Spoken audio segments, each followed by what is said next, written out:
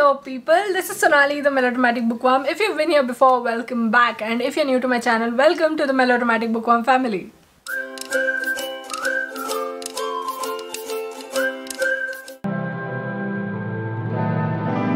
Also welcome to the reading vlog for drumroll please,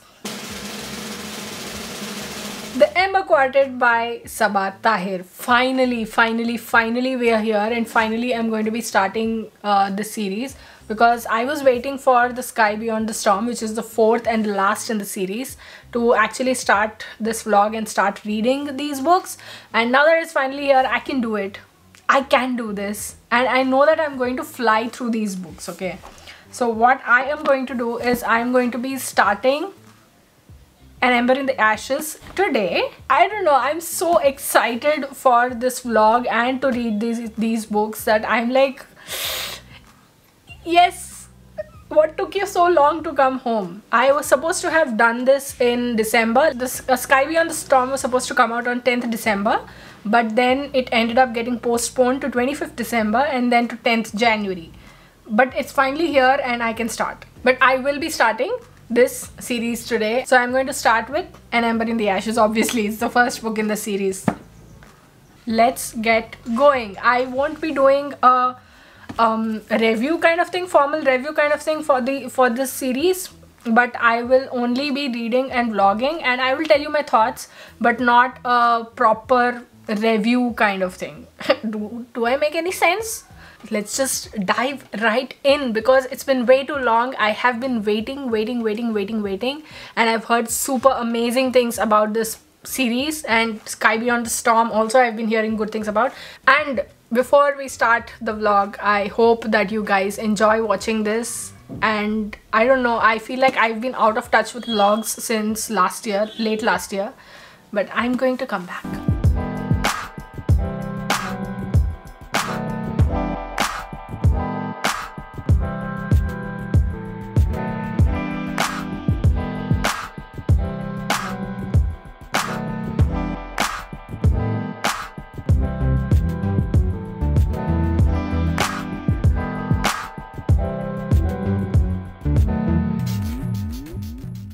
You know what?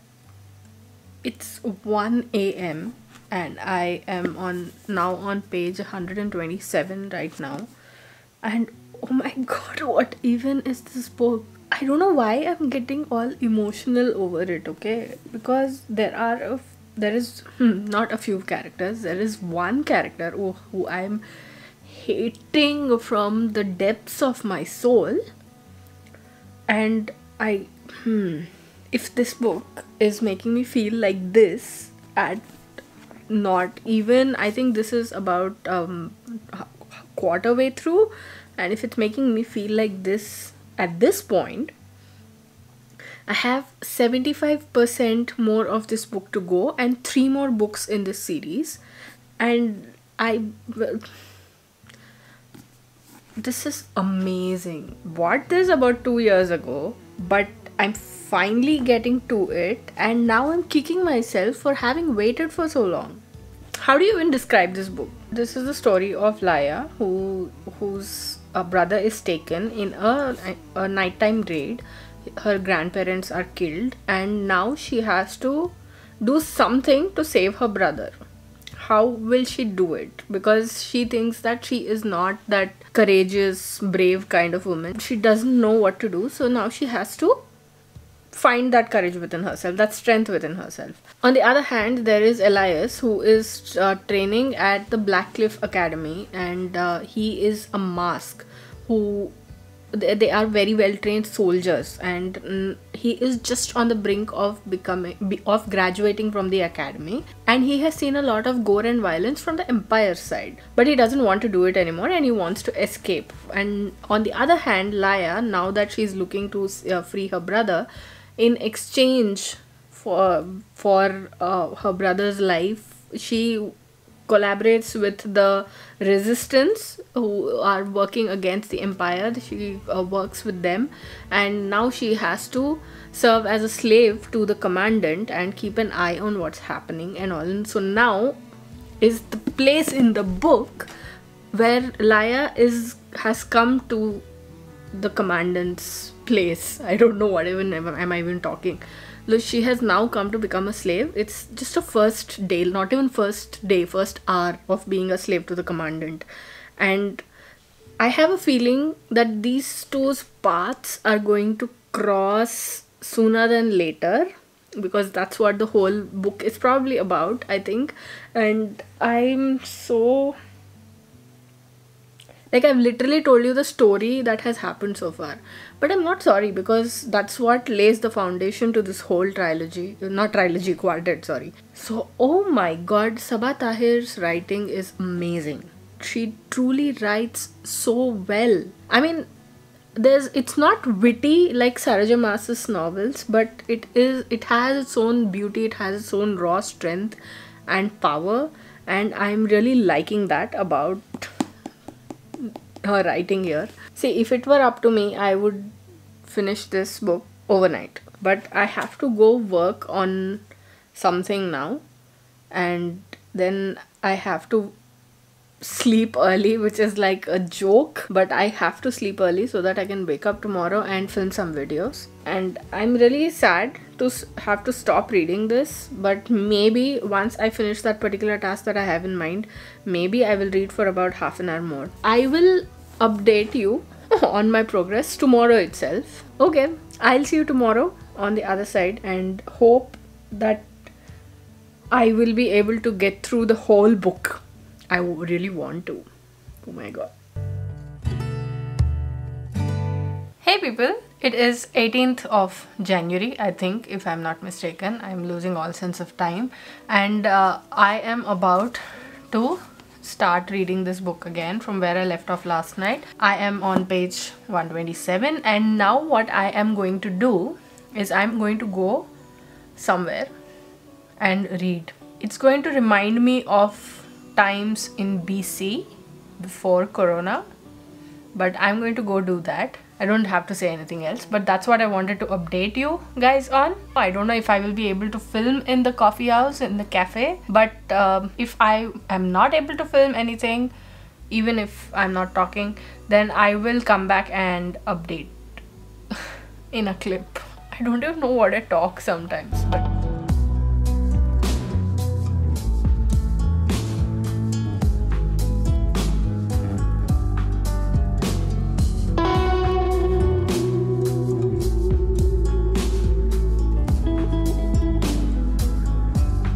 it is 1 in the AM, and because I'm a lazy bum and I cannot bring myself to go and set up the camera to film, I am filming on my phone, and I hope that this will be enough for now. I finished, I think, how many 100 plus pages I managed to finish, and I haven't been able to read since. I came home at around 6:30 in the evening, and I've been working ever since, and it's 1 o'clock and it's been 6.5 hours, and I'm only now getting free. So what I will do is I will read for some time before I go and sleep. But what I wanted to tell you about An Ember in the Ashes is that, I mean, how can a book make you feel this much? How? I mean, I was on the verge of crying, okay? There were 2 sentences that completely broke me. And there was one word, nothing, which absolutely... I was sitting at that coffee shop. I read it, and then I looked up outside at the traffic, and I wondered, how can people continue to go on the way they are going when I am going through such an emotional upheaval? How? How can people be so callous? And there's so much adrenaline throughout the book, man. There's so much, not much, many, so many feels.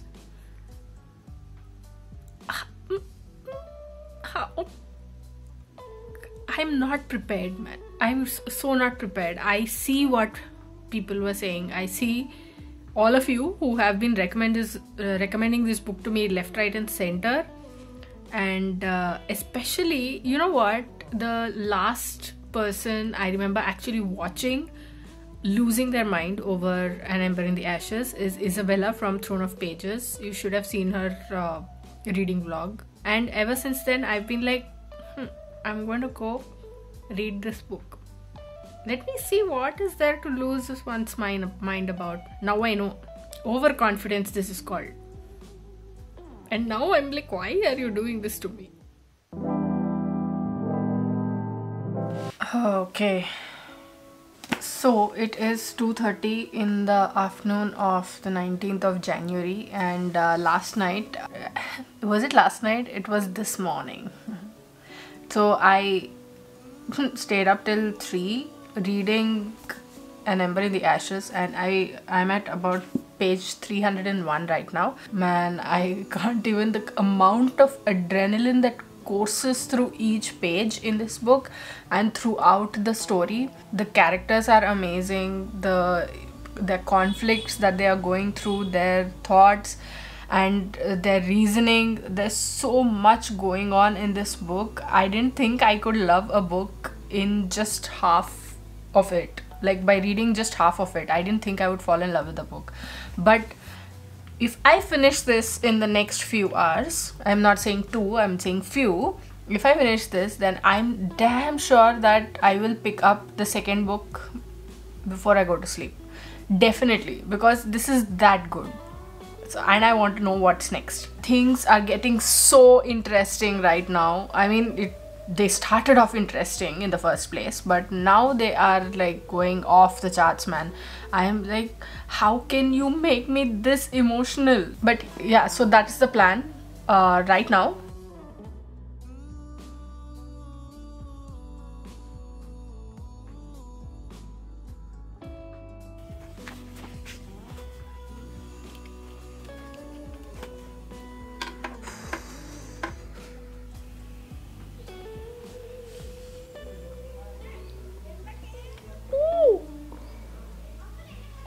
Can't read.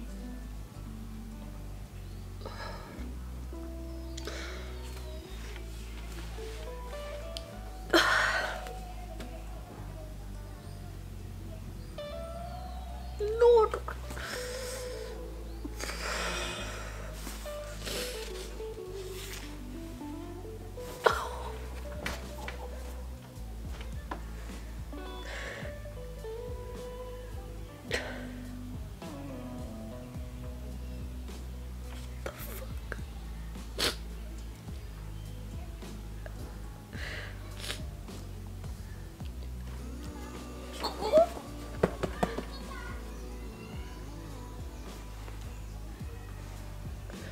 There's still 100 pages to go. I'm on page 344.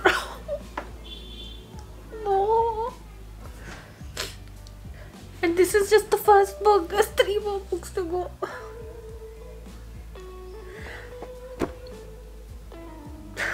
This chapter.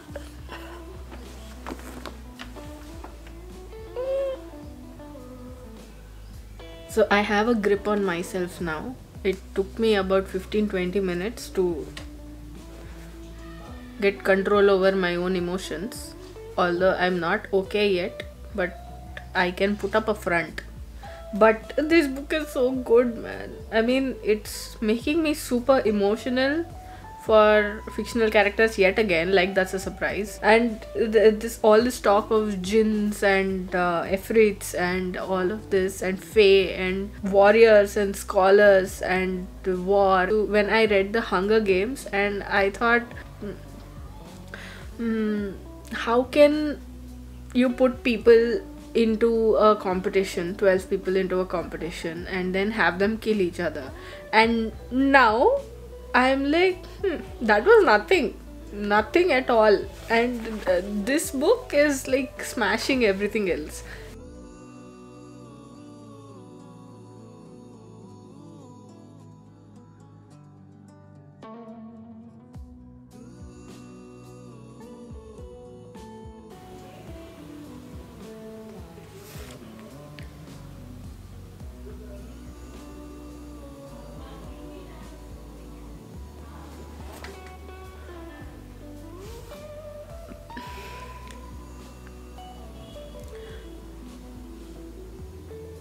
No, every moment I think that this book cannot stun me any further, it brings on another curveball. I am a tennis ball or what? You're playing with me here and there, here and there. My head is not in the right place, and this book wants me to feel things. I mean, I'm not complaining. That's not a complaint. I like when books make me feel things. Please make me feel things. Every time, always. Please. I'm at page 355, 4, and I have about 95 pages to go before this book ends, and I'm not prepared. No. And was it me who said that I will be able to finish this book before coffee time? Me. This person. This super ambitious person. Hey people, it's about 12:40 in the AM, and I'm still considering this as part of the vlog for 19th of January because I haven't gone to sleep yet. No, I know I might have said in an earlier clip that I will finish this by today evening, and once I finish it I will start the second book in this series, but that's not happening. I mean, I will finish this, but picking the second book will happen tomorrow. But yes, I am at part 3 of An Ember in the Ashes, and things just keep on happening, and I don't know what to do about it except to, just keep reading. I've been squealing about this book since I mean halfway through, maybe even since I started. What do I even remember? What is time? What is memory? What is me reading stuff? Who knows? Things have always been interesting in this book, but with every few pages, the author, she comes at you with a hatchet and she hacks away at your brain and your heart, and she makes you cry buckets. Like, I know my hair is a mess, but that's not the only thing that's not okay about me. I knew it. I knew something was wrong. This, you know what? I guessed this one, but it still breaks my heart. I will fucking kill you, you ass.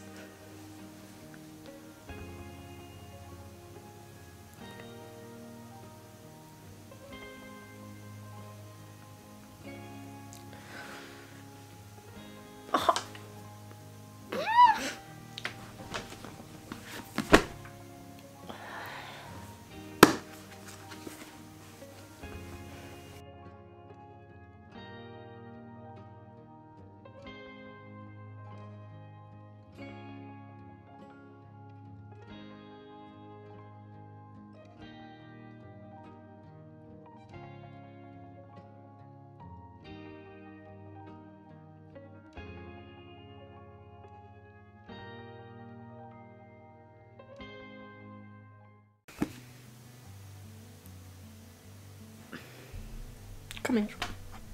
You come here right now. 1 minute. Okay. So, I just finished this. It is 1:29. I mean, I'm 15 minutes later, but it doesn't matter because I finished this book, and oh my god, where do I put my head? Come on, this is like 5 stars, man. 5 fucking stars. There's so much essence to this book. There's every single character has so many nuances, so many layers, and them doing what they do, there's so much meaning to it. And I'm so glad I decided to finally start reading this book and maybe vlog it also. I think there's a high possibility that this series is about to become one of my favorite series of all time, and all I'll say right now is that this is freaking amazing. I love this. It's so fast paced, so full of rich in detail, rich in character detail as well, not just in what is happening plot wise, but also in the way that the characters are fleshed out. I mean, I'm running out of words, but also I don't know words when it comes to what I want to talk about this book. It's like that. go read this book. I mean, I'm probably the last person in the world to actually start reading this series, but go read this book if you haven't already. Hi peeps. It is 3 something of the 21st of January, and I did not get anything read yesterday. I did not read anything. Like, I started A Torch Against the Night, but all I could read were 9 pages. 9. And then I couldn't because I got stuck in some other work. I'm hoping that I will get a big chunk of reading done from this book today. But yes, I'm really excited to read this one. It is, I mean, I want to know what happens. But yeah, I'm going to start reading this. I'll read for an hour or so before it's coffee time.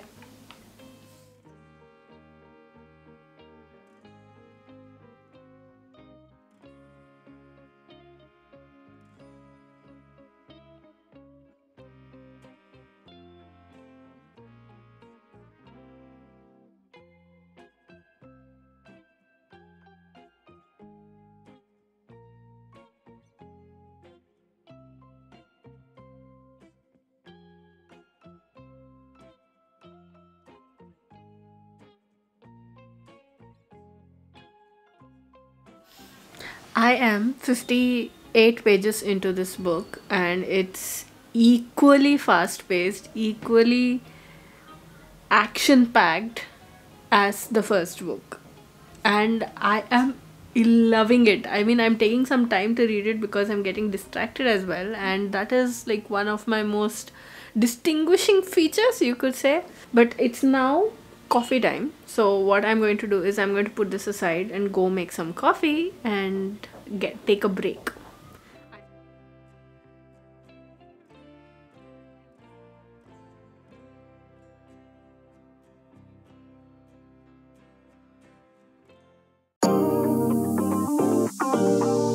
Hey yo people, I realize I haven't updated you about my progress for the Ember Quartet, and today is, what date it is, 24th of January, and I am about 135 pages into A Torch Against the Night, and I'm loving this also.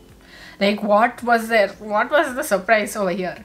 See, the thing is, I don't want to talk anything about this book because this is the second in the series and I don't want to spoil anything. I feel like I have said this before in a previous clip, I'm not sure, but this is also as action packed as that. But the thing about this is there's a lot of soul searching, there's a lot of trying to decide who is right and who is not, and trying to come to that compromise. Laya, I don't want to say anything. No, I don't want to say anything. I realize that if I say anything, just one sentence also, that can be like, people reading the first book will go, oh, acha, so they'll this will happen towards the end, and I don't want that to happen. I want that mystery, that suspense to stay for you. But yeah, I see, I was hoping to finish this by tonight, but I'm not sure if that's going to happen because I'm going to be starting A Promised Land by Barack Obama, and I don't know if I can actually give it that much of time, but let's see. But yeah, I'll keep you updated about what's going on and where I am in the book and what my feelings are, maybe, and I'll see you on the other side. Bye. Hey people, it is the 26th of January and it's 11:15 in the night. I think it's been a couple of days since I updated for this vlog, but I got back to reading this today and it has been one hell of a ride. I started today at page 150 and I'm now at page 305, and at this rate I think I can finish this book tonight. I don't know if I will push myself to that point. Maybe the book will do that to me because it is so fast paced and so gripping. But the thing is, I have a bunch of books that need reading, 2 of which are the 3rd and 4th in the series, but I don't want to push the series. I want to enjoy it. I want to savor it. I don't want to rush these books for a vlog, for a video. Although I have done that in the past, but these books are too precious, man. You know what makes me even happier is because I started reading it after the series was complete. And I'm grinning like an idiot out of nowhere. But I have spoken of everything in this whole wide world except to tell you about what exactly it is that happened while I was reading this book. When some things happen, I cry. And such things happen in this book, like it happened in Ember in the Ashes. But there are points in this book where I'm going, shit, I hate that person. Or, why did you have to do that? And Sabaa Tahir, what writing, what world building, what emotions she brings to the characters, the conflict she puts them in. It might seem very simple, like very easy. Like, why are you why are you breaking your head over this small of a problem? You might think, but you soon realize that it's not going to be that easy. Put yourself in that character's shoes and then tell me what you're going to do. If this can happen, imagine I don't even know what awaits me at the end of this series. I am prepared, but I'm also not prepared. I think that's a bookworm problem, no? I don't want this series to end, but I'm so happy that I can binge read this series, but I don't want it to end. But I have the last book in the series. What? My hands are aching. I'm actually holding the camera in my hands and they are aching like hell. So I'm going to just end this clip over here and I'll see you in the next update. Okay? Bye.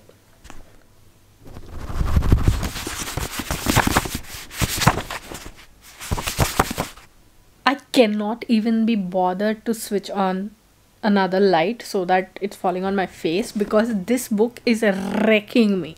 It is wrecking me yet again because there have been some revelations which are blowing my mind and I cannot bring myself to do anything about it. Because I cannot. It's a fucking story and it is peeling off my layers. It is, you know what? I've been having hair fall lately and maybe it's because of this book because I have done this so many times. I can't. Every time something like this happens, I'm like, I am not prepared. I was not prepared. And the author, Sabaa Tahir, she thinks she can play with my emotions like this. I mean, she can do whatever she wants. Take my emotions, I don't need them. Take my heart, I don't need it. Take my brain, I don't need it. No, take it all. I don't need anything. Give me more books. Thanks. What the heck? What the heck in 10 hells and bleeding skies is going on in this book? I mean, I knew that something was wrong. Something somewhere was wrong which I could not put a finger upon. But this... Can I breathe? Please? I mean, what the... Dude, you know what? Sabaa Tahir has this habit of... I mean, I've read only 2 of her works, but still I speak like I've read 20 of her books. But she has this habit where she throws this twist, this huge twist, about 100 pages from the end. And then we're like, I am shooketh. That is the least... That's the best thing I can say right now. I am shook like hell because this book is like that. I mean, my brain isn't working. Like, I don't even know what I'm talking. Like, look, I'm holding the camera in all 25 million different directions. None of them are straight. Okay. I'm 90 pages from the end and I am sure that I'm going to finish it. I cannot sleep if I don't finish this book today. I will finish this and then sleep. This happens every night, okay? Like, I'll be like, oh, today I'm going to sleep early. But then something like this happens and it's all gone out the window.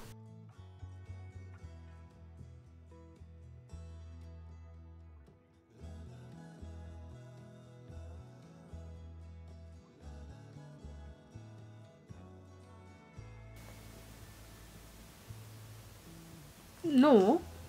No, no, no. No, what the hell? Absolutely not.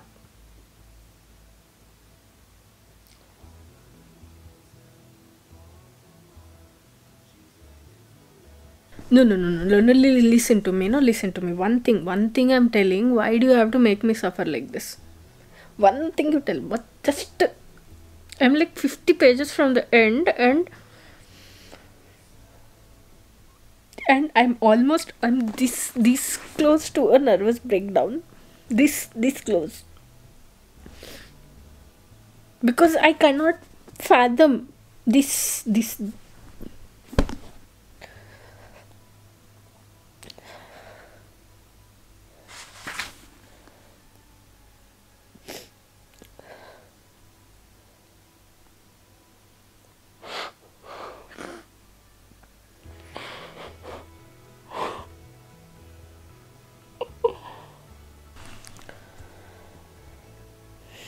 Okay, so it is, what is the time? 2 a.m. and I just finished reading this book, and what the heck? What the biggest, baddest, absolute heck? Like, I can. If you've already been watching me, you'll have seen that I am not okay. Like, I cried, and even at the very end, that last sentence, who gave you the right? How do you write a book so well? Tell me. I need to know. You know what? I read 300 pages of this book today. Today alone. It sends you into a state of frenzy, okay? Because you need to know what's happening. You need to just keep flipping the pages. You just need to read and find out what's happening, and then when the sledgehammer comes at your head, you are not prepared. This book came in like a wrecking ball where you expected it. You expected the wrecking ball to come at you, but you were not prepared for it either way. How does that happen?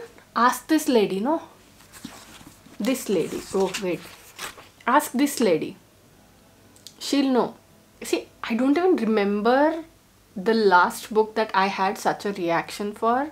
Maybe because I'm on the high of this book. An Ember in the Ashes doesn't count because it's in the same series. You know, there are tears which come from deep sorrow and longing and identification, and then there are tears that come from sheer unexpectedness and unexpected sorrow as well. But this is that, what the hell just happened, and that kick to the gut. Where will you go? Where do you go in such situations? Who do you turn to? Nobody. Turn to yourself. Look inwardly. And you cry. You form such a bond with these characters that you want every single one of them to be happy, but you know that they are not going to be happy in the technical sense. What the hell? Oh god. Okay, so what I'm going to do is, right now I'm just going to pause. What pause? I finished this book and I need to start Reaper at the Gates. Today it's going to be enough for today. I'm not going to start Reaper at the Gates because I need time to process everything that happened in this. Give me time. I cannot afford to just go and plunge into a Reaper at the Gates, because I know that I'm not going to be okay, because I'm still not okay. Okay, before I blather on any further, let me just say that this is my last update for today. All you have to know at this point is that I'm not okay. Bye.